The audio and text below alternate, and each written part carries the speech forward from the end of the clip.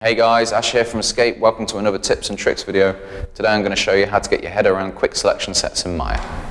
Okay, so we've got a 3D model here of an E for Escape Studios. I want to grab some of the verts on the top of the E and play around with them. So I'm going to right click and go to vertex. I'm going to select the top ones. Oh look, spin it round, it makes an S. Very clever.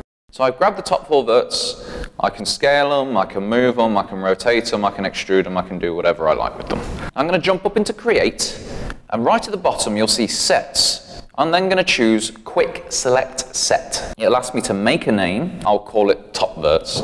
Now, if I deselect those vertex, let's go back into object mode. Now, if I go to Edit, I can scroll down to the Quick Set menu, and you'll see Top Verts is now one of the options. Once I click it, it automatically selects everything in the Quick Set set for you. It doesn't have to be verts. I can right-click and select Edges. I'll select some random edges around my model. Create again, Sets. This time, I'll give it a name, Edges, and I'm going to click Add to Shelf. Maya's created a button on my custom shelf that says Edges. If I again go back to object mode, then click on Edges, it reselects the edges. Doesn't have to be just them, also faces. I'm not going to put these ones in the shelf, just make a normal quick select set. You'll notice that even though I put edges on the shelf, it still appears in the menu in the Edit tab. And once it reselects them, you can do anything you want with them.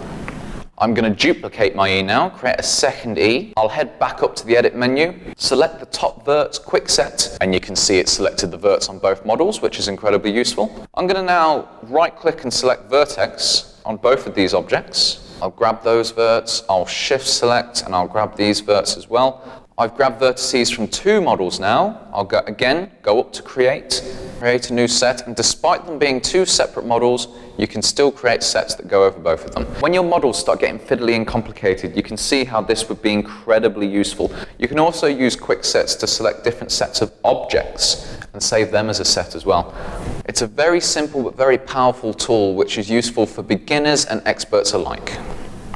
If you haven't already, make sure you check out the Escape experience. It showcases some great work by some of our really talented escapees. Hit subscribe now so you don't miss out on any more of our videos, and we'll see you next time.